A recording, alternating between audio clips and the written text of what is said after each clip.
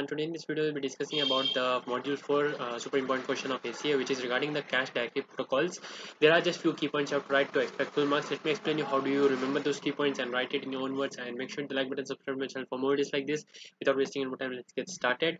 So what's the first thing is explain cache directory protocol in detail with example. So you have to explain what is cache directory protocols. Okay, so before cache directory protocol you have to understand what is directory protocols. Okay, directory based coherence is nothing but it is a mechanism to handle cache coherence problem.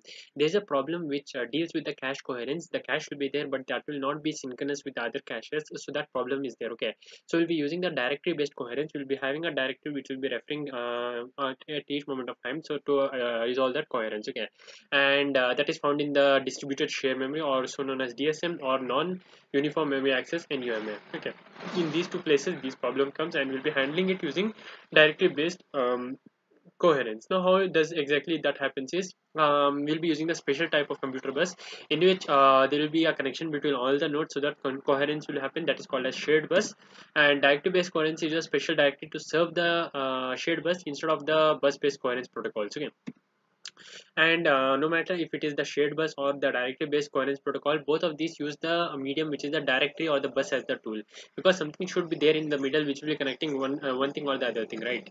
And that facilitates, the middle thing facilitates the communication between the different nodes. Okay, and it guarantees that the communication is working properly along all the other nodes. If it is working properly, then only it will be moving on further.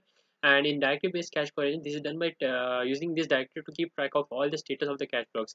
Here we'll be keeping track of all the status of the cache blocks, what are the functions being performed, as well as what is the nodes that are getting shared, what the node is sharing to the other nodes. That all the things we'll be keeping track of. That is what the main concept behind that cache directory protocol. This is the main task of the cache directory protocol, and it can be used to eliminate the need to broadcast all the signals to all the nodes. See, suppose that I want to give you something. Okay, instead of giving it to you, I'll give it to everyone. Obviously if I give to everyone, you will also get it, right? But everyone will also get it. There will be a lot of resources waste. Here I am just interested in giving something to you, so I'll be just sending to the nodes that are interested in this single block. Where it is required, there only I'll be providing. That's one of the advantage of cache directory protocol. Okay, so that's all. Make sure you hit the like button, subscribe to my channel for videos like this, and thank you so much for watching. I'll see you in the next one.